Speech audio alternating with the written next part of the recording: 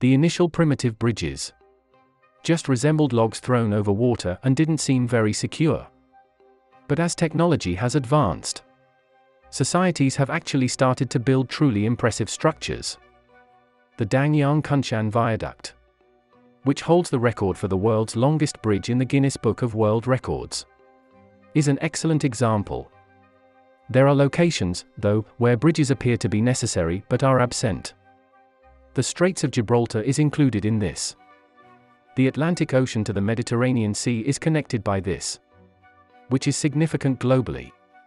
About 200 large ships pass through them every day. It's an essential route for Mediterranean communication with the outside world. You are watching Why Aren't Africa and Europe Connected by a Bridge?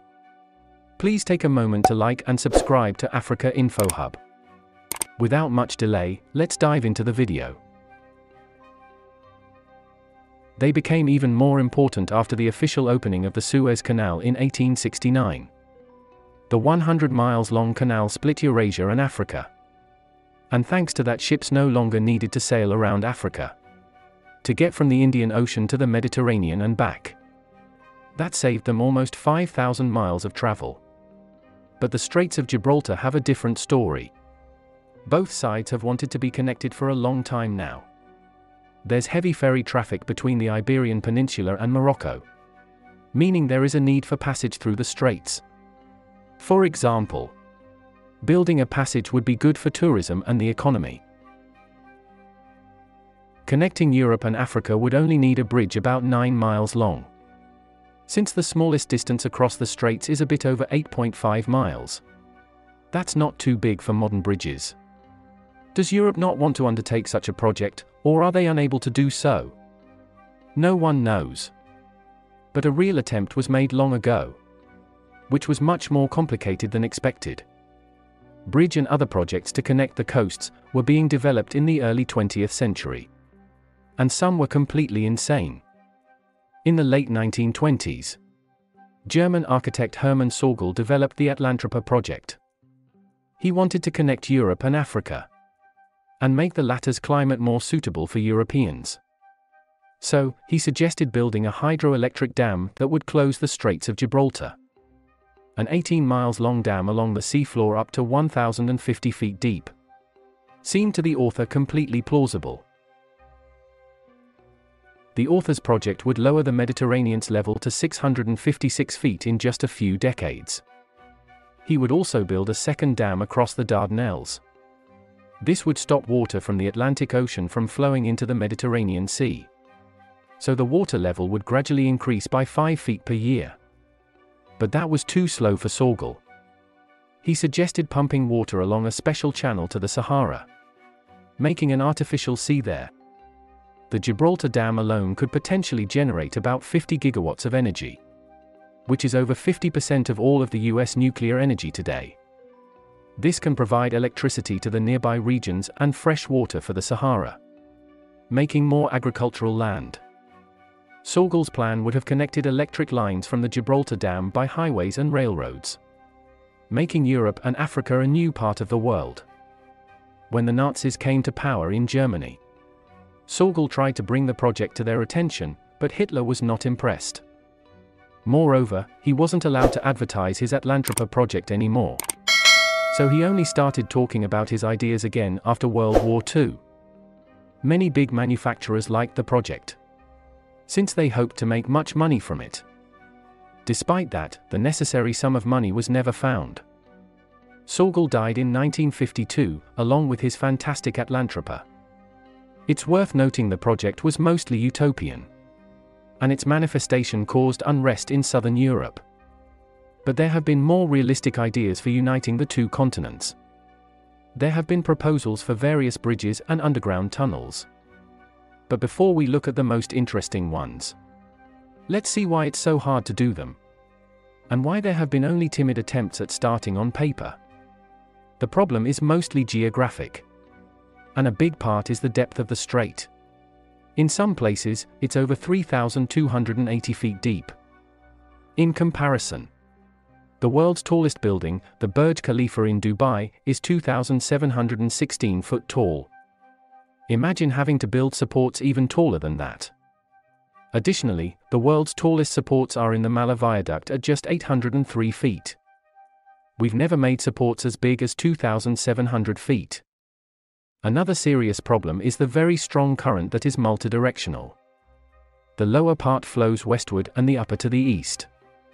Considering the depth and current, building and serving a classical supported bridge is tough.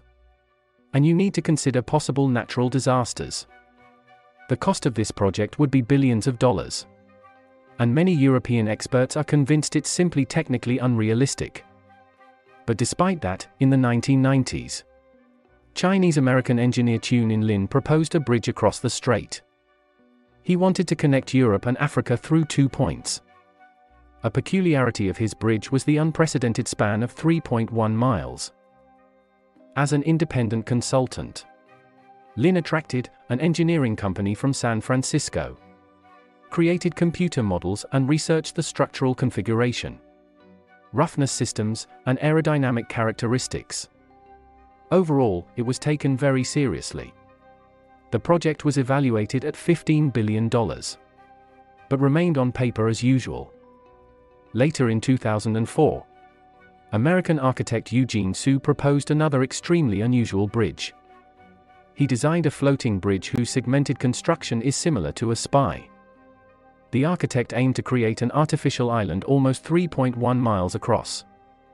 It would have wind and water turbines that could provide significant electricity to Morocco and southern Spain. Part of the bridge would go under the water, so ships could pass over halfway through. If Eugene Su's surprising bridge had been built, it definitely would have been one of the region's main tourist attractions. But it didn't come to pass. Ideas about building a tunnel under the straits have been bouncing around for a long time.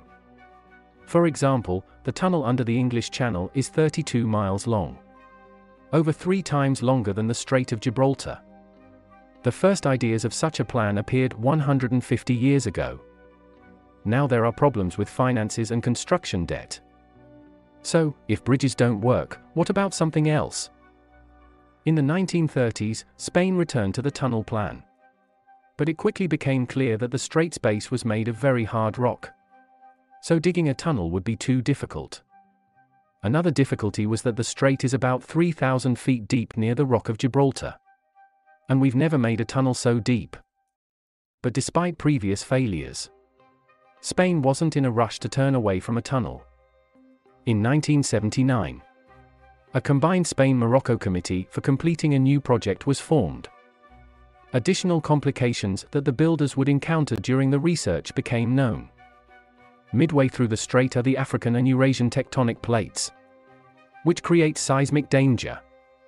They tried to complete the project for 40 long years, but finally closed it because the 2 built parts collapsed. And there was difficulty with maintenance. The fault was filled with 2 clay canals, making the construction even harder.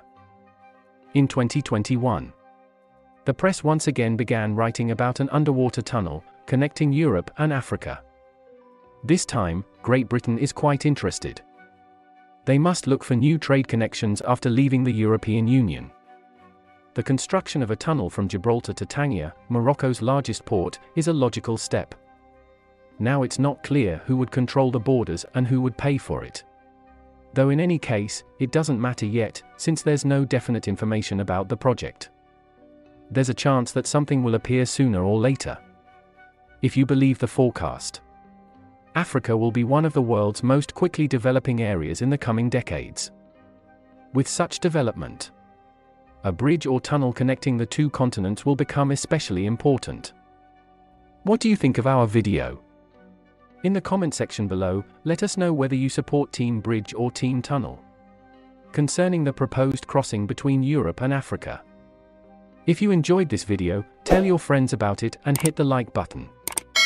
Also, share with friends on Facebook, WhatsApp, and Twitter.